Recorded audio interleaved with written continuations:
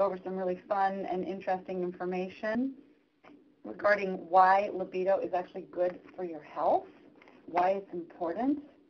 And actually, Jenny, do we have Dr. Holtorf joining us at the end of the call like he often does? We possibly can. I'll check to verify. Okay. That's okay. Either way is fine. But I'm going to allow plenty of time for questions and answers. That's always the most fun part of any presentation, in my opinion. And everyone will always ask the perfect questions and things that I wanted to address. And I'm sure any questions that people have are, it's always a question that somebody else has. So I will leave plenty of time for that, and we'll go from there. So we're taking advantage of the month of February with Valentine's Day to focus on love and libido and sex and hormones and feeling our very, very best. And so we're going to have some fun this evening together. This is a cartoon of me. I'm just kidding. It isn't really me. If you've been with me on other webinars, you've seen the juggling mom, doctor lady. This is, minus the baby bottle. My life looks a lot like this, and so does a lot of our lives, men and women. And we get very busy, and what I have found that makes me sad is that people tolerate not feeling great. And that's actually not good for us.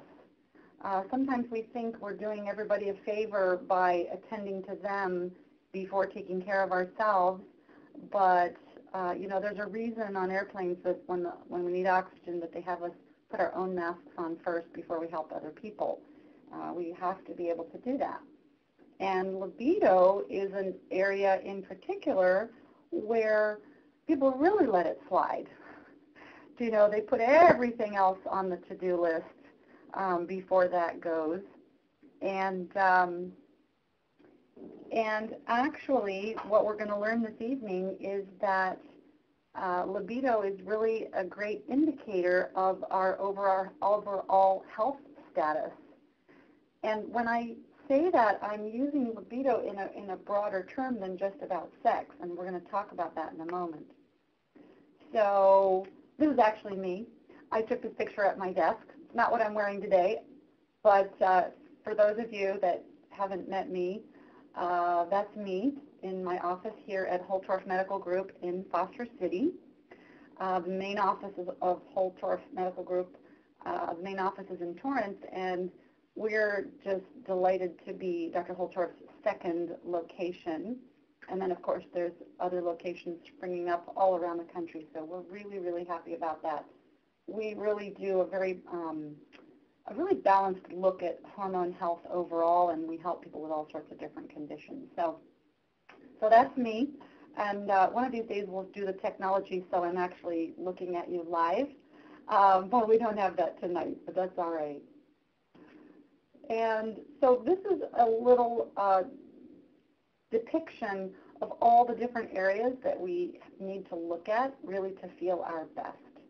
And I will tell you that my own background is in the medical healthcare arena up on the upper left side of your screen. And my board certification is in OBGYN. However, over about the last 6 years or so, I started getting myself into advanced training courses on hormone deficiencies in men and women. And I see patients of all ages. I see kids, teenagers, adults. My youngest patient is 7 years old, and my oldest patient right now is a 90-year-old gentleman. And so I have a really wonderful, delightful job helping people with hormone balance and really feeling like their best selves and feeling like themselves again. And I'm really passionate about the things that I talk about with my patients about feeling our best because I'm in my late 40s. I have 2 adolescent boys.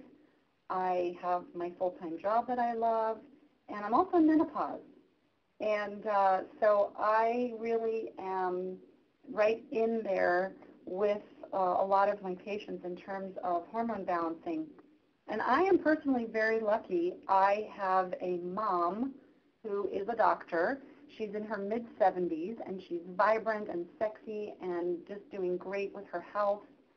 And she has always encouraged me to do my best and to not tolerate not feeling well. So as I've had things come up for me, I've really jumped on things. So I've had my moments of feeling hormone imbalance symptoms, and I've had the knowledge and the encouragement to actually do something about it. So those of you that are here on this call, I'm delighted that you're with us tonight because that's already 80% of success is showing up. So you're here to listen to this information and engage in our question and answer session.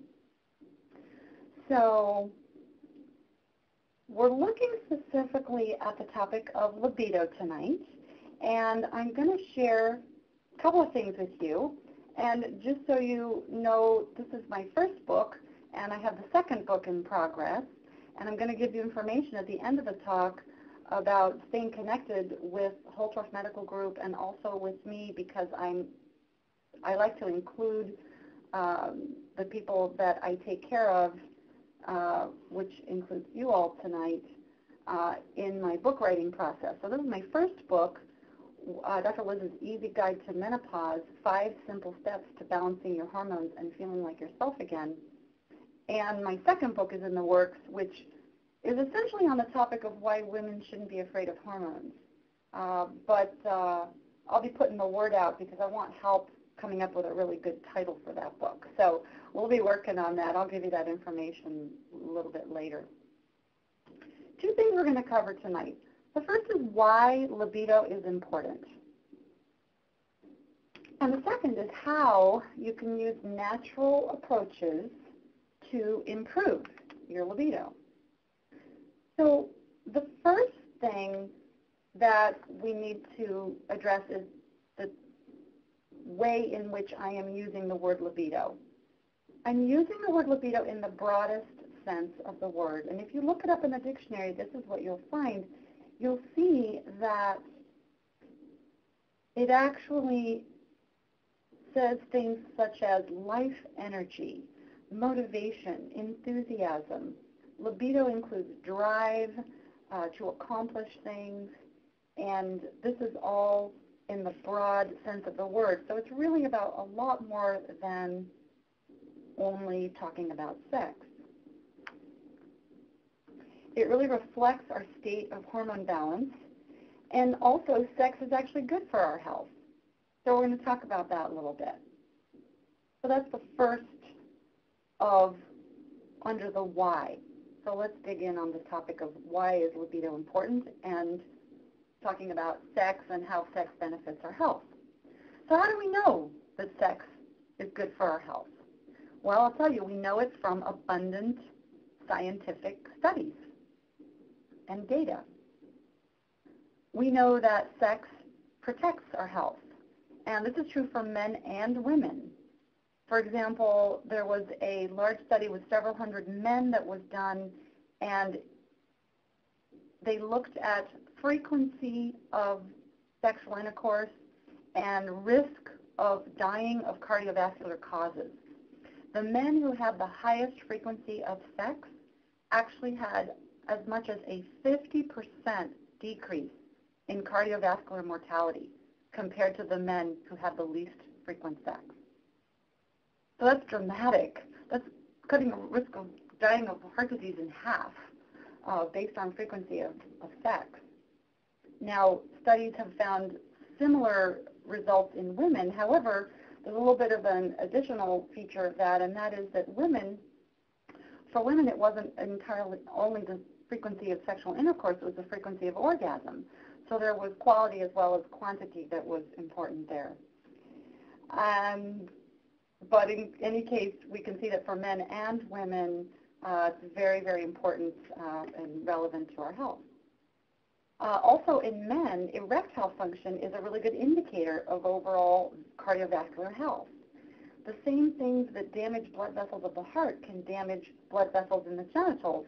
And there was a panel of experts that issued a report in 2005 recommending that all men, starting at age 25, they should at least be asked about erectile dysfunction, whether or not they mention it to their doctors, because it's considered an early marker for cardiovascular disease. And research going all the way back to the 1940s from Kinsey studies shows that people with fulfilling sex lives experience less anxiety, they tend to be less violent and hostile, and our world needs less violence and hostility these days.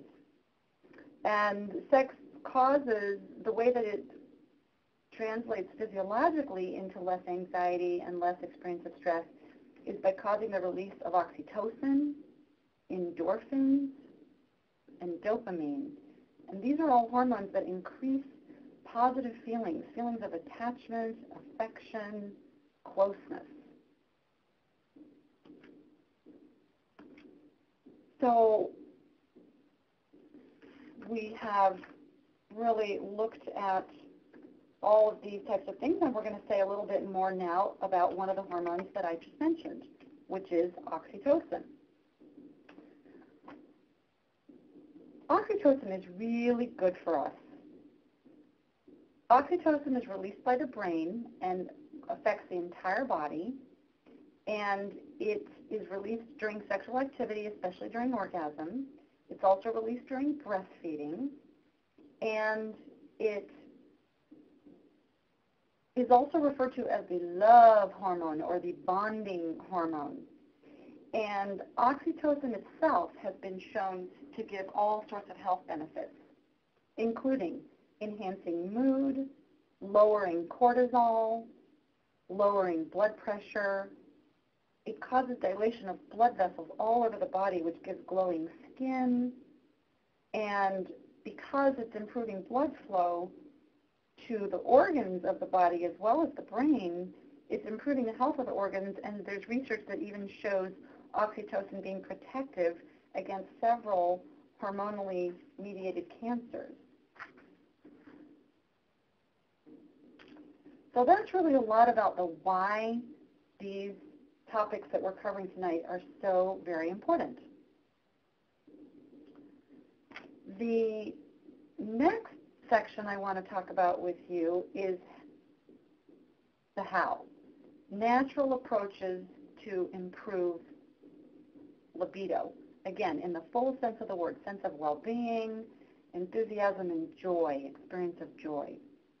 So the three major areas we're going to cover are lifestyle, nutrition, and we're going to talk about bioidentical hormone therapy. Okay. So first of all, there's three things I want to talk about under the topic of lifestyle. The first has to do with having a healthy weight. Now, my interest in this is not cosmetic, and I did not say skinny. Okay, so I am not talking about people living up to some kind of Hollywood Oscar show standard of thinness, but rather my interest in this is because the fact is that when we carry excess fat tissue on our bodies, that fat tissue is not just sitting there. It's actually producing chemicals. It's producing hormones and toxins that disrupt our internal hormonal balance. So being at a healthy weight helps us reach and maintain good hormone balance. And we need good hormone balance to support healthy libido. The second area under lifestyle things that we can do to help our libido are mindfulness practices. And the studies just keep flowing in about the health benefits of all kinds of practices of mindfulness, whether it's yoga, prayer, meditation, and especially with, I showed that cartoon of the woman juggling all these different things. We have these overscheduled lives, and any kind of mindfulness practice that you do will benefit your health and your hormone balance.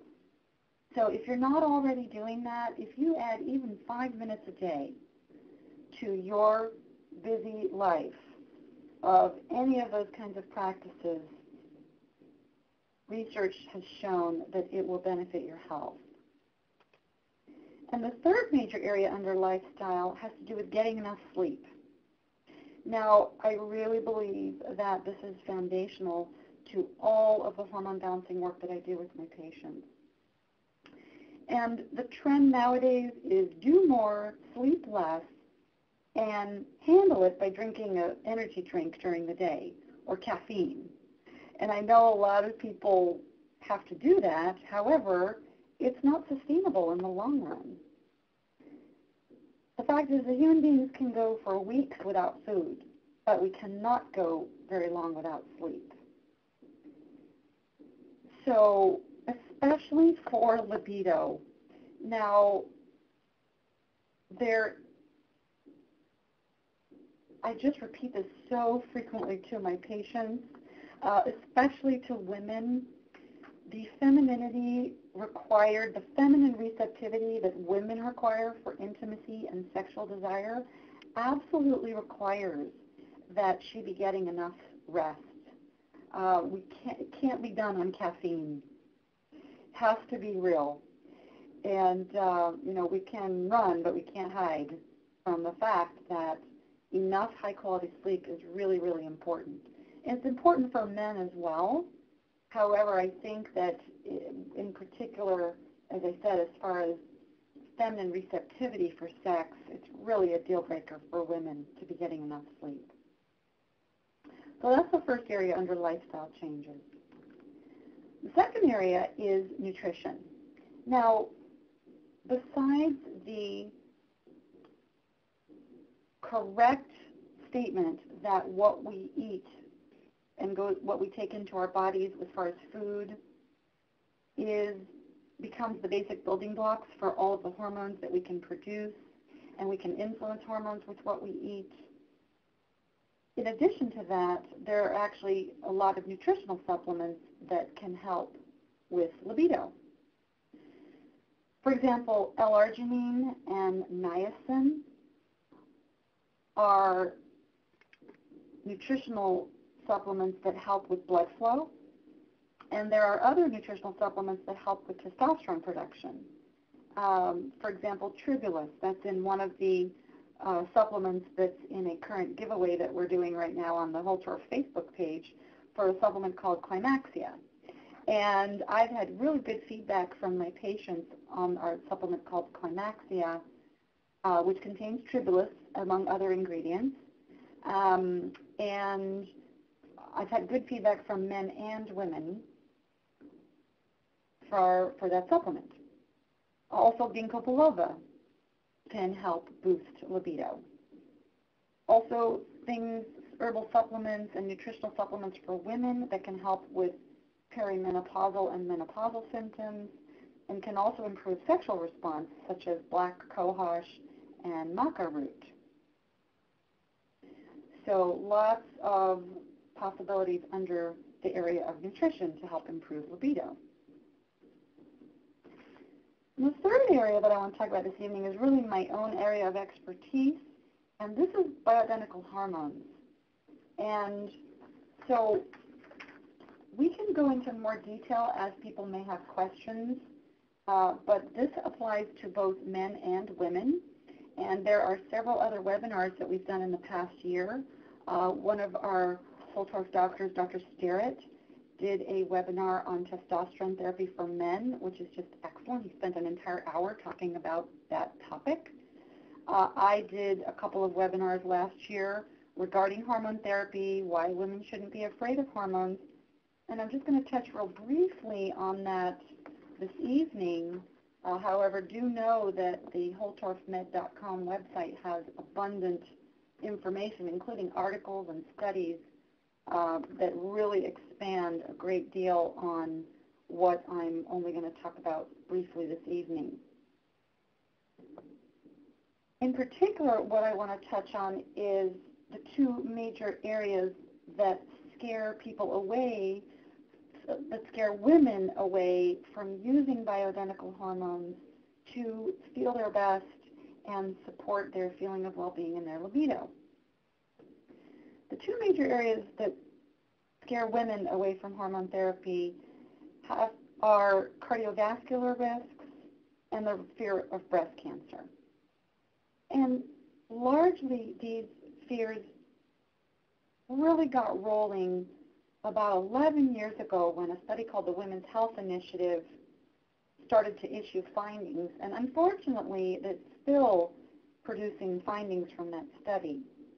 Now the irony is that that study was undertaken in order to prove that hormone therapy would give cardiovascular benefits. So what I want to give you tonight is just the bottom line on this area. Here's what we now know all these years later, many other large studies later, is this. The increased risks to heart health that the women experienced in that study who were given the hormones, the increase in risk was entirely due to the fact that the estrogen in that study was given by mouth. It was given as an oral estrogen. What we now know is that when estrogen is given to women through their skin, gels, patches, spray, that when estrogen is given through the skin, the risk of heart attack, stroke, blood clots, things that were increased with oral estrogen, go all the way down to the same level as a placebo. So that's the real important bottom line about cardiovascular risk and hormone therapy for women. The biggest area of fear for women from hormone therapy, and we'll talk about the word bioidentical in a moment, has to do with breast cancer. And I understand that fear. I can relate to that fear. My mom, thank goodness, she's doing great quite a few years after having an early stage breast cancer. And so I have experienced that fear. Whenever I go to get my mammogram, I always get just a little nervous. However, here's what we now know. So what the study showed was an increased risk in breast cancer. Most people have heard of that finding. Two crucial things that most people have not heard. The first is that the absolute increase of numbers, the absolute risk increase was very small. It was a relative risk that was reported as very, very significant. The second important thing is this. The increased risk of breast cancer in that study was due to the fact that the women were given a synthetic progestin rather than a bioidentical or natural progesterone. Multiple studies, including a very large European study from only 5 years ago, has shown that a bioidentical progesterone does not increase the risk of breast cancer. And it confirmed that the synthetic progestin actually does increase that risk. There's also another large U.S. study that confirms that. So it's sad that only scary headlines get attention. That's kind of how our system works, unfortunately. So before I say just a tiny bit more about that and then talk about the actual benefits of hormones, and I'll also say a word about hormone therapy for men, is the word bioidentical, because this is really a key concept for our purposes in supporting libido and feeling our best. So a lot of doctors get a little irritated by the term bioidentical because they think it's just a marketing term, but luckily all it means is that the form of the hormone is identical to what our bodies used to produce in optimal quantities. And as time goes by and we get older, it's natural for hormone levels to drop. And I love Suzanne Summers. I think she's really neat. And she's sort of the far end of doing hormone therapy all the way to the point of maybe like a 25-year-old, and she's 66 years old now and looks pretty good.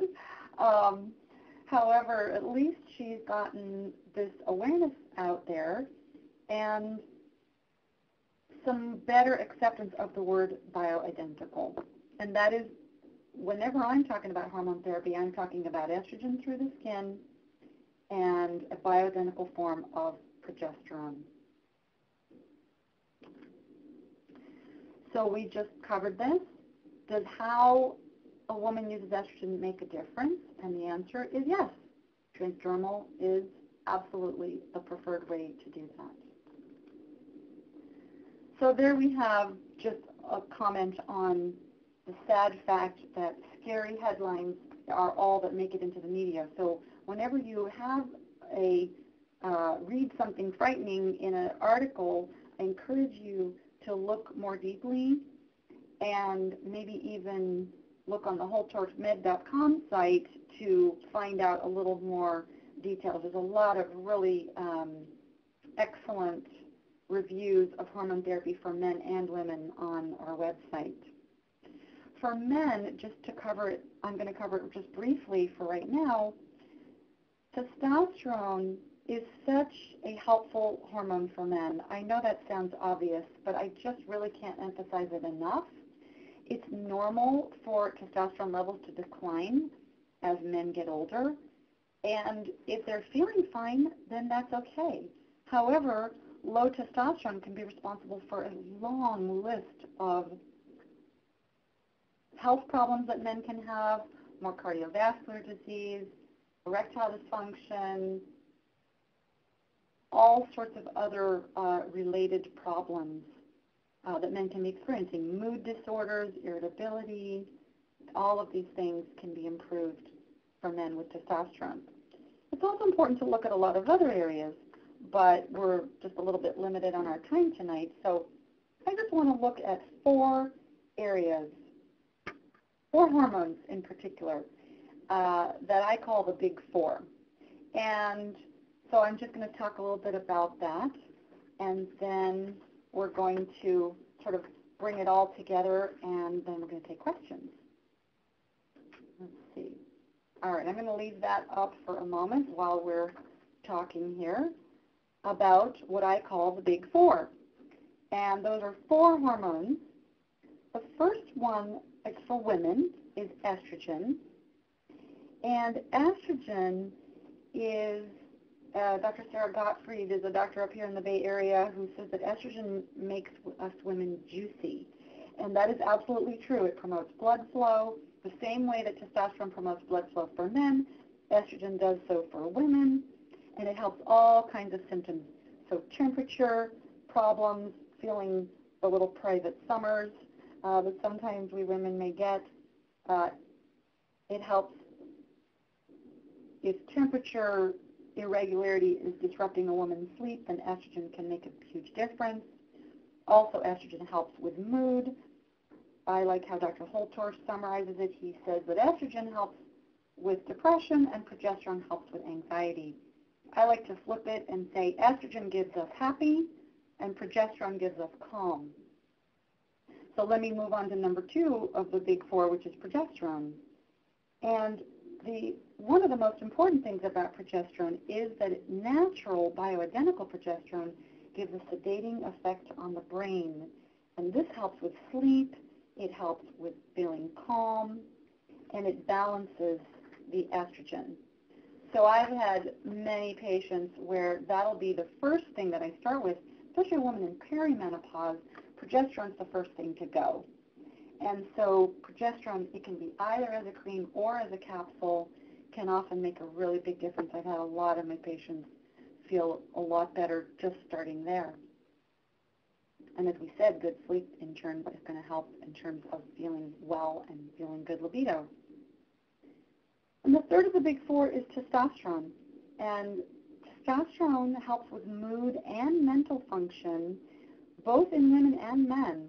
A lot of women don't know that, a lot of people don't know that women produce testosterone in our bodies. And so sometimes a symptom that goes along with lower testosterone levels for women is the brain fog.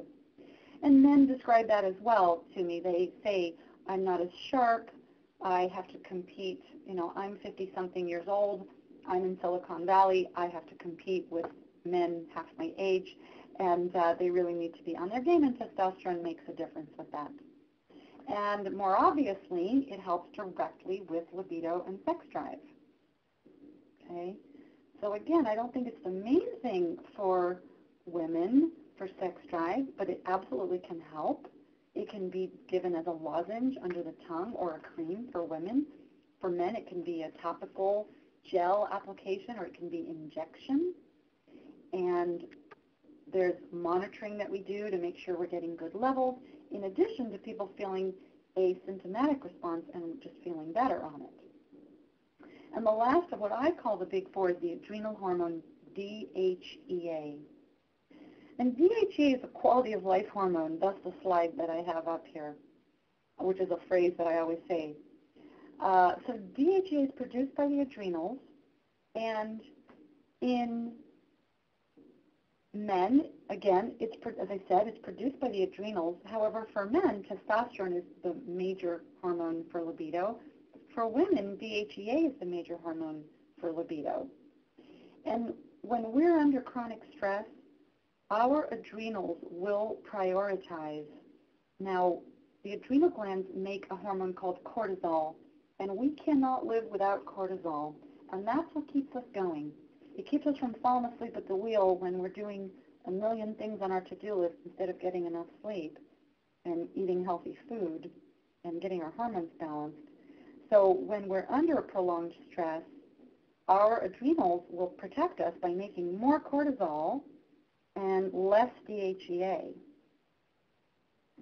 So when we manage our stress, make healthy choices, balance our hormones overall, and our adrenals can make more of this quality of life hormone, which is DHEA. And I've had so many patients where replacing and supplementing DHEA makes such a wonderful difference for them. So I am going to draw to a close already, so we have plenty of time for questions. And what I really want for everybody is feeling their best. And I want my patients to be able to say, and I want to be able to say something that a patient of mine said to me recently. She said, I feel better now at 50 than I did at 40. And that was such a pleasure to hear her say. And she was talking about overall, her whole life energy, her sense of well-being, in other words, her libido. So if your libido is low and it's an issue in your life, get it checked out. There's a lot that can be done, and it can even save your life. And I want to put this up also for us, which I'll leave up while we're having our question and answer session, which are a couple of websites, the holtorfmed.com site that I've mentioned, and also my website, drlyster.com. And we each have newsletters, and I have to tell you, we're both really good about not bombarding anybody with emails. Dr. Holtorf sends out emails on topics occasionally, and occasionally if there's a new supplement, for example, with the Climaxia, when we introduced that one last year, an email went out. So I recommend being on that list to get the latest updates, and we'll let you know when we're doing classes like this. On my website, on drlyster.com, you can sign up for my newsletter, and again, I send out one, maybe two newsletters in a month, typically, with articles responding to headlines, and there'll be one going out soon. There's been some very interesting headlines related to supplements lately, so I'll be sending that out. So I'm inviting you to be on our newsletter list so that we can stay in touch with you. So Jenny, thank you very much for being our fearless tech leader. Yes, we do have questions ready for you, Dr. I'm ready. Okay. We'll start off. We have one of our listeners wanted to know how they approach low hormones and supplementation if they have a history of breast cancer, and doctors won't address it because of that history. Got it. Okay. Okay, so first of all, just FYI, I'm going to probably have an entire chapter on that in my next book. And that was the bulk of the webinar called Why Women Shouldn't Be Afraid of Hormones. I covered that a lot, so the person who asked that question, let's make sure you have information to access that webinar that I did in October. But to answer your question, so first of all, I'm so sorry that you have, your doctors don't even want to go there, because the fact of the matter is that the data for hormone replacement therapy for women after breast cancer is really very, very favorable. In fact, there's lots of studies done at specialized medical centers, and probably what my theory is that there were women at those centers that were treated for breast cancer and then just didn't feel well and just demanded to have hormone therapy, and so they agreed because they were able to keep track of them and study them. So there are numerous studies that show improved survival after breast cancer in women actually using estrogen. I know that really sounds like a lot to take in because of how the headlines bombard us with scary information, but that's actually what the Women's Health Initiative study showed as well. The women who were only on estrogen actually had a lower incidence of breast cancer. So the way we approach it is with a very thorough discussion, the theoretical risks that people are concerned about. I give patients an entire packet that Dr. Holtorf put together that actually has the actual studies that I'm talking about. And so we can actually get those to the person that asked that question. So we can figure that out as well. So that's sort of a brief answer to that question. Did that answer that question, Jenny, do you think? Yes, yes. And kind of along the same lines, we had another patient who was wondering if they had an increased risk in breast cancer if they're on some bioidenticals but also on estrogel because they couldn't get relief from their hot flashes with the bioidentical estrogen. Yeah, no problem. That's no problem. Basically, estrogel is bioidentical. It's estradiol. The most important thing is that it's through her skin and not by mouth. And in either case, even the oral estrogen that did show increased cardiovascular risks showed a decrease in breast cancer compared to placebo. So that's no problem. Feeling good is worth it. It's not, there are not health risks to that. It does not increase risk of breast cancer. Okay, you spoke a little bit about sleep, so we have one of our listeners was wondering that they are hypothyroid and never feels rested after sleeping 10 hours. Right. Any recommendations? Okay. Yeah, absolutely. So, again,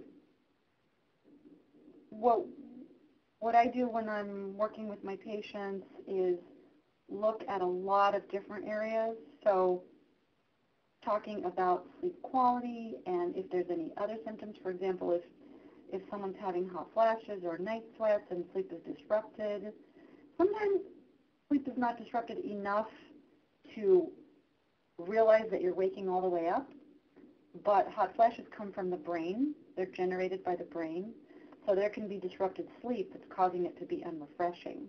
There's also other things that can happen with conditions of hypothyroidism that, it's important to be on the right thyroid medication. Also adrenals, and there's also other areas with the immune system and things that can disrupt sleep quality. And so all of that is important.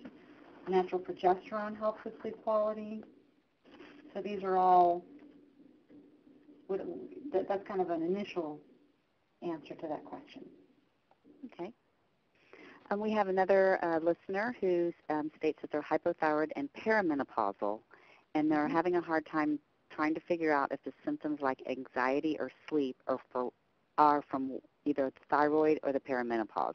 Is there any way to figure out what is having them have those symptoms? Okay. Great question. It's an excellent question. So menopause is when a woman has gone a whole year without her menstrual period. Perimenopause is up to 10 years, sometimes more, before that actually happens. So up to and including a year or two of a transition time where the period gets further apart and other symptoms start to pop up. So one of the first things that happens is typically when a woman's in her 40s, but I'm seeing it younger and younger, and that is that the first hormone in women that starts to decline in the quality of the production of quantity is progesterone. And progesterone leads exactly to anxiety and to disrupted sleep. So I see a lot of women who've already been to their own doctor, their primary doctor, who gave them something, treated a symptom instead of getting at the underlying cause. So gave them a sleeping pill or gave them an anti-anxiety pill or an antidepressant, where what's underneath the underlying cause is actually a relative lack of progesterone, and giving a natural or bioidentical progesterone is an excellent way to start. And there are over-the-counter progesterone creams that are very low dose, usually around 20 milligrams per gram. When I prescribe for my patients, I start at 50 milligrams or go to 100 or even higher doses, which are completely safe and can make a huge difference and really help with sleep and feeling calm. Mm-hmm. Okay, great. We have a couple of questions. I'm going to try to combine them a little bit, and they do have to do with taking estradiol, and one of them specifically said it's a 0.05 milligram of an estradiol. It's a Vivel patch. And the one question was, is that by itself bad? And the other one is, if they're taking the estradiol with 100 milligrams of bioidentical progesterone, is that better, or should they be taking any other form of estrogen besides the patch? And we'll start there. Okay, yeah, that's a huge question. So first of all, I don't know if we put this up on the like a disclaimer, that we're not prescribing or telling you what to do with your medications, but to answer generally, as I mentioned, it's very important that estrogen and progesterone be balanced for women.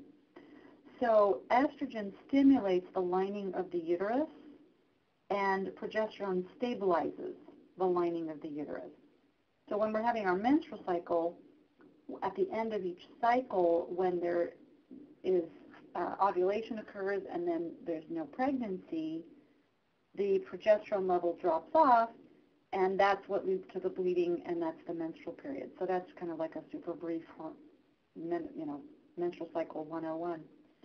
So they have to be in balance. So the person who is using the patch, that's excellent. It's bioidentical.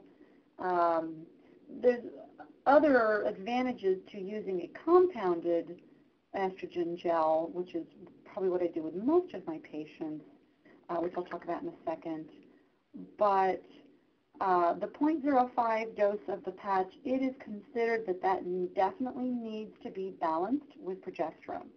Now, two things about that. One is that most doctors are taught that a woman without a uterus doesn't need any progesterone. So that actually is not the case. A lot of women don't feel their best only on estrogen after they've had a hysterectomy. So a little bit of progesterone can be helpful. If she has her uterus, she has to have some progesterone to balance the estrogen. All right? Doesn't have to have it in a cyclic fashion, doesn't have to have a menstrual period. It's not meant to cause bleeding. It's only enough to help protect bones, help with symptoms, that kind of thing. So it does need to be in combination. Did that answer both parts of that question, Jenny? That was the first part. Yeah, that was great. And then the second part again? We'll go to the second part. Yes, we're going to go to the second part now. Does taking progesterone once daily provide proper balancing of estradiol? Usually, yeah, absolutely. I usually have people take progesterone at bedtime because I want the sedating effect on the brain. And the synthetic forms don't do that. Only bioidentical forms, which might be from a regular pharmacy or might be from a compounding pharmacy, but only the bioidentical can do that really nice sedating effect on the brain, and I like to have women do that at bedtime. Okay, great. Almost 100% of patients on progesterone, I have them use it at bedtime. Okay, and then we're kind of staying on the estrogen and some with a little bit of thyroid questions. So we have a listener who is on the Vival Dot and Levoxyl. If the dose of one goes up or down, does that affect the other? That's a fabulous question. So first of all, the reason it's such a fabulous question is because there are estrogen receptors on the thyroid, and good levels of estrogen can help thyroid function, and vice versa. So this is all over the body. You know, the hormones are like a symphony, and all the different sections need to be playing their best for the whole thing to really sound its best. So that's a really great question. So she doesn't have to worry, you know, changing one isn't going to cause a problem with the other, but having good levels of both are going to be important. I did want to say one more word related to the estradiol. So I like the patches. I think they're fine. I use them with patients plenty. I would say more commonly with patients I use a compounded estrogen gel. And the advantage of that, just for our listeners' information, is that it has estradiol, which is what the patches have. It also has estriol. Estriol balances, it's another form of estrogen. It's the most common form during pregnancy, and it's considered to be one of the reasons that pregnancy is protective against breast cancer, because pregnancy is this prolonged release of estriol. So we like to give it we do it as a equal balance, estradiol and estriol, in a gel that women apply to their skin. So I just wanted to flip that in. Okay. And we have a listener who is trying the progesterone cream, but they're having trouble knowing when to stop because their periods are unpredictable. Do you have any suggestions? Okay. So my experience with my patients is that progesterone, okay, so first of all, natural progesterone is not always as potent of an effect on the lining of the uterus.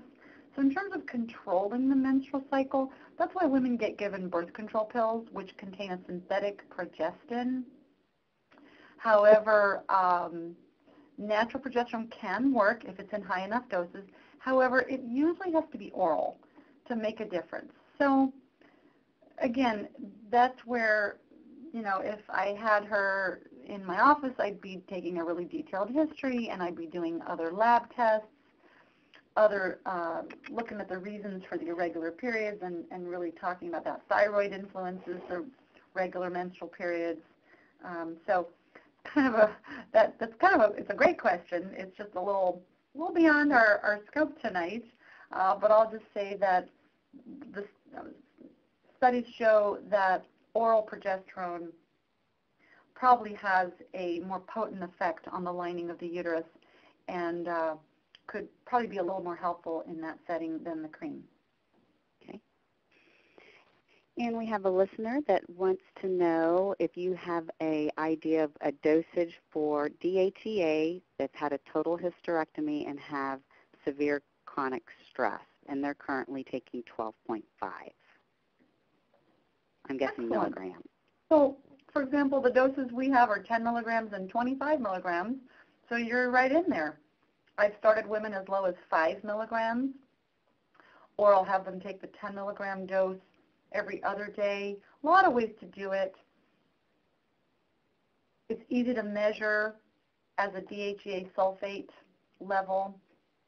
That's a great indication. And DHEA is another hormone that declines as we get older. It kind of peaks when we're in our early 20s and kind of downhill from there. So by all means, I think DHEA, and our topic tonight is of libido, DHEA is a wonderful one to help with that. It does metabolize into estrogen and testosterone. And so that's partly how it has its benefits. And also it can give side effects, such as a little bit of facial hair or acne.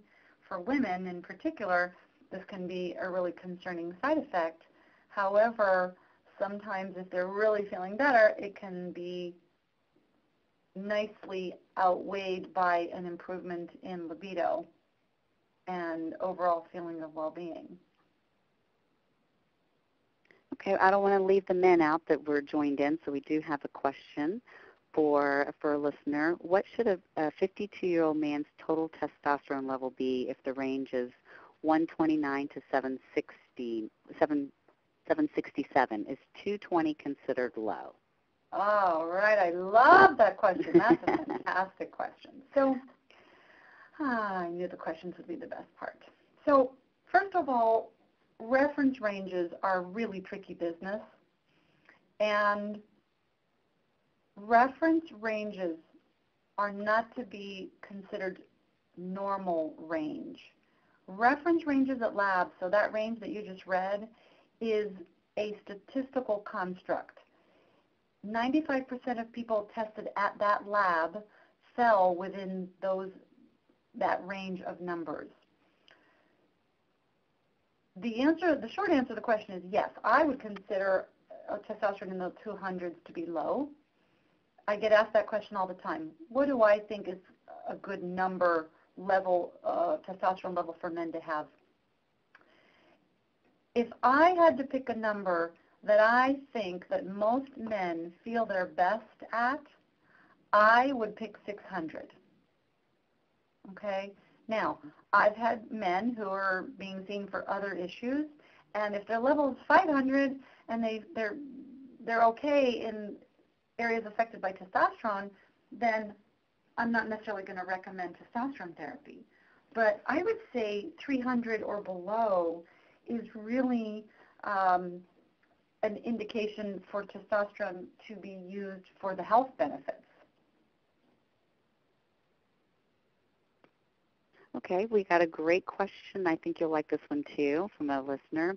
They would like to know, can unopposed estrogen and or DHEA cause weight gain? I do love that question.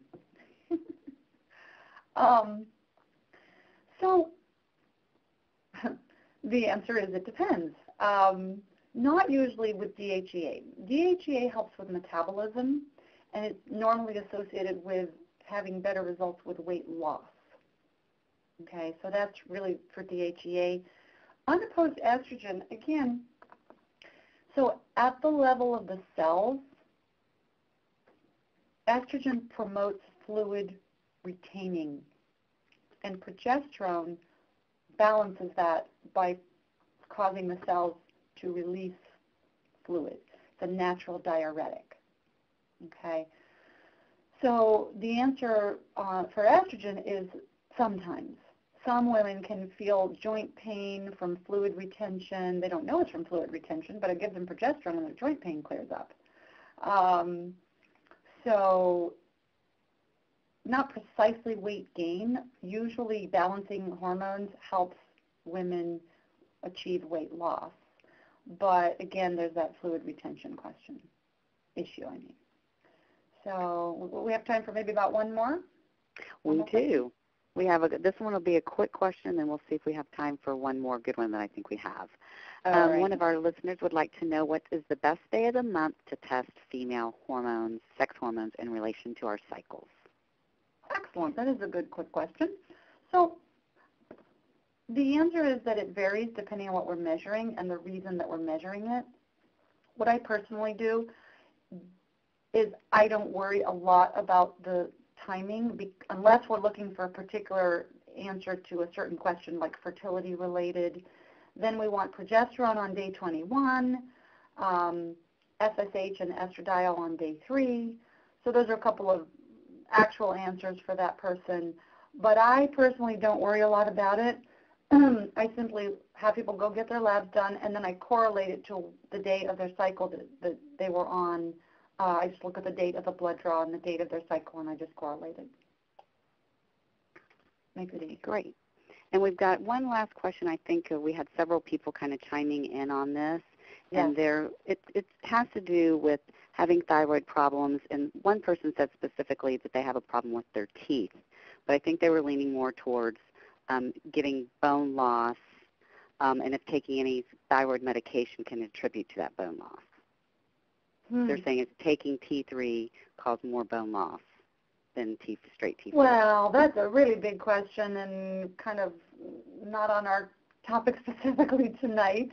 The association between thyroid medication and bone loss is really more theoretical than actual, based on a study of hyperthyroid patients who were found to have lower bone density. But of course, that wasn't from taking thyroid medicine. That's from having too much thyroid hormone in their bodies to start with. So that's a pretty big question.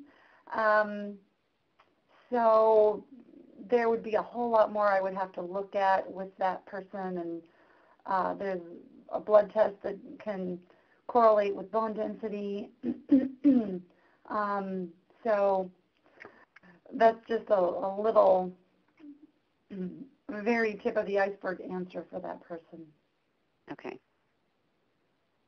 Okay, if we have time for one more, because I think this one would be very beneficial to some of our listeners tonight, is we have a listener who has had a hysterectomy, and her OB-GYN told her she doesn't need progesterone, that she just needs estrogen.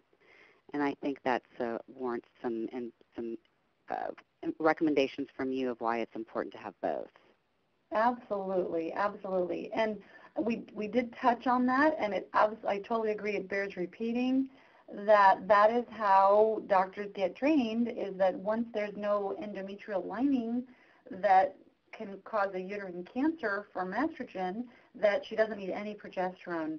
And so I see a lot of women who have symptoms of estrogen excess, such as fluid-retaining symptoms, including joint pain, other types of bloating, that kind of thing, and progesterone, a little bit of a natural progesterone. She doesn't need as much as a woman would need if she had her uterus, but some progesterone can really, really be helpful in terms of balancing the estrogen and also helping with symptoms from a lack of progesterone, like disrupted sleep and anxiety. So yes, this is information that is really well established, but just not taught very consistently in regular medical circles, at least not yet. We're working on it. Well, I think that's a good place to stop, Dr. Liz. I think that was a great presentation, and you had a great turnout with a lot of great questions tonight, so we really appreciate it. Great. Thank you very much. Thanks to everybody for joining us, and stay connected with us with our newsletters, and we really appreciate you. Thank you. Thank you, Jenny, very much. Thank you, everyone. Have a great evening. We appreciate you joining us this evening.